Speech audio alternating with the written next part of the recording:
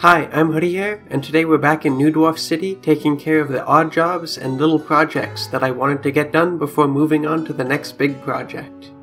The first thing we had to take care of was the trash problem. The humans had left a lot of it when we defeated them in the battle, but we were also dealing with quite an accumulation of discarded clothes on the residential floor ourselves.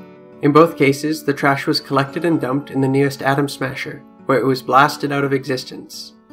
On the last video, some people were curious why I wasn't melting down the armor to get the metal, and the reason was, and still is, that the smelter is farther away than the atom smasher, and I'm lazy. Also, I have plenty of metal, but mostly the lazy thing.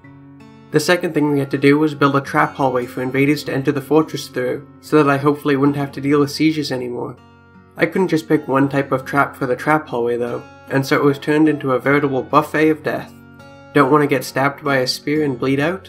Walk another couple of meters and you can get a rock to fall on you and put you out of your misery.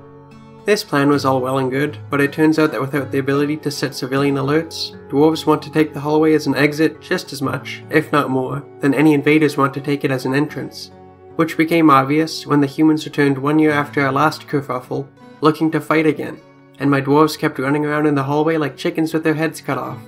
When the trap hallway turned out to be a bigger liability than asset, I locked off access to it, and sent the peasant army to fight the invaders the old-fashioned way. The downside of all the fighting was that it undid all the progress I had made on item 1 of my to-do list, and so, once the invaders were scattered, I returned once again to throwing out their trash.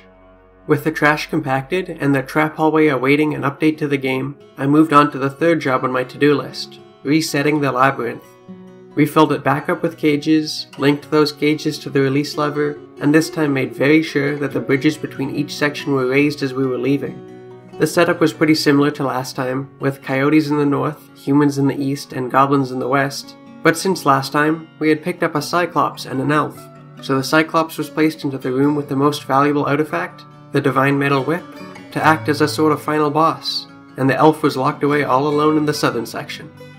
With all the cages in place, I crossed my fingers and told my dwarves to flip the release lever, and was relieved when all of the prisoners were released into their own little sections, perfectly set up for a future adventurer.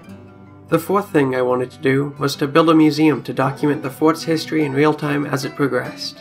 I filled the main rooms with pedestals to hold all the artifacts that weren't out on loan in a guild hall or temple, and then turned the side rooms into exhibits documenting important events, like the creation of the labyrinth or the massive battle we had against the humans.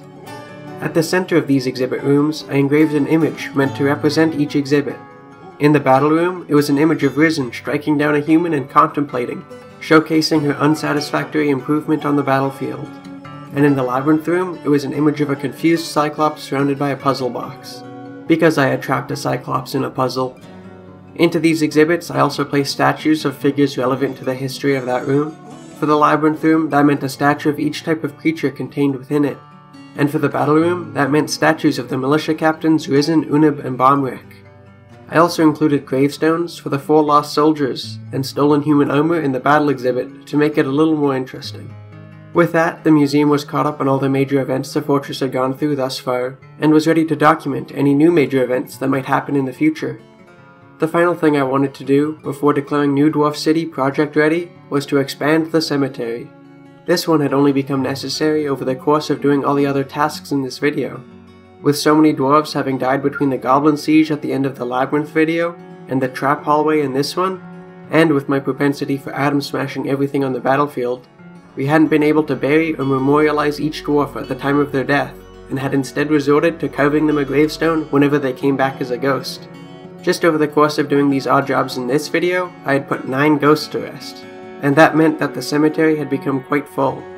After some digging, some smoothing, and some quick coffin and gravestone rearranging, the cemetery was ready to welcome all the dead dwarves I could throw at it, which will probably be a lot, because this is still only the beginning for New Dwarf City.